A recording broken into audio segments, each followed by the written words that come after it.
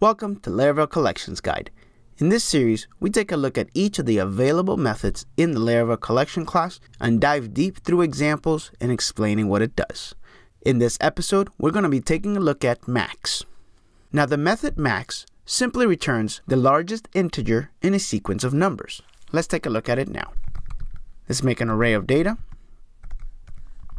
and add 10,000, 20,000, and 30,000. Then let's return.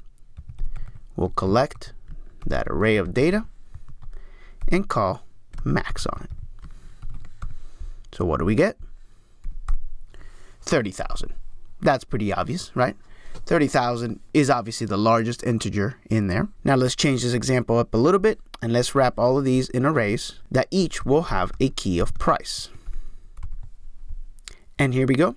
And now down here we can pass in price as a string and we get the exact same result. Let's jump into a little bit more advanced example. What if we had two fields here that we're going to take a look at? So let's add another one and we'll call it tax. Now tax, I'll default each of them to 500 and then I'll change this one to 700 and this one to 900. Okay, so what if we wanted the maximum of the addition of these two values?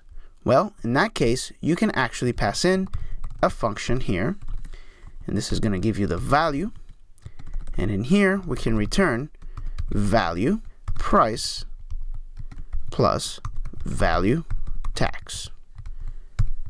Okay, and if we run that, we get 30,900. Obviously 30,900 is 30,000 plus the tax, which is 900. Let's jump into an even more advanced example.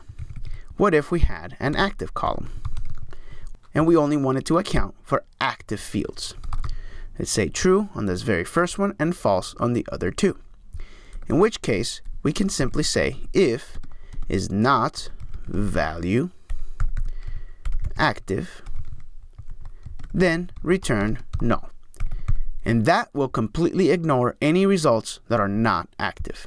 Let's take a look at the results and we get 10,500. Obviously 10,000 plus 500 is our only active field, and so the results of array will be calculated off of this, which is the only active row in that data array.